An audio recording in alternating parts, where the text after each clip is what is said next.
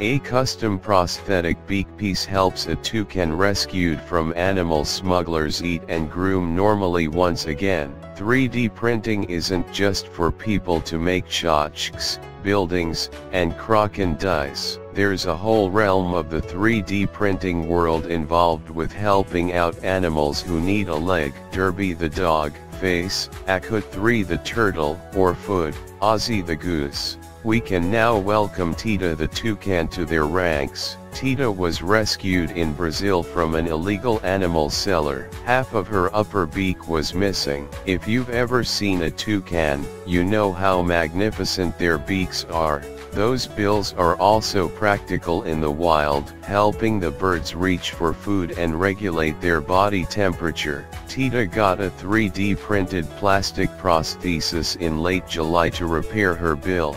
The process of creating the prosthesis was intensive. Designers used a taxidermy toucan as a model and several prototypes were printed. The lightweight final design received a coat of non-toxic varnish and a castor-oil-based polymer for durability. Collaborators on the project included wildlife preservation group Instituto Vida Livre and the Federal University of Rio de Janeiro. It took Tieta 3 days to adjust to the repaired appendage, but she is now able to eat normally. We were feeding her fruit and she was ignoring the new beak. But when we gave her live animals, like maggots and cockroaches, she ate normally immediately, Instituto Vida Livre director Roche Saba told BBC News. It's not known how Tieta lost part of her bill. It could have been an accident in the wild or through mistreatment by wildlife smugglers.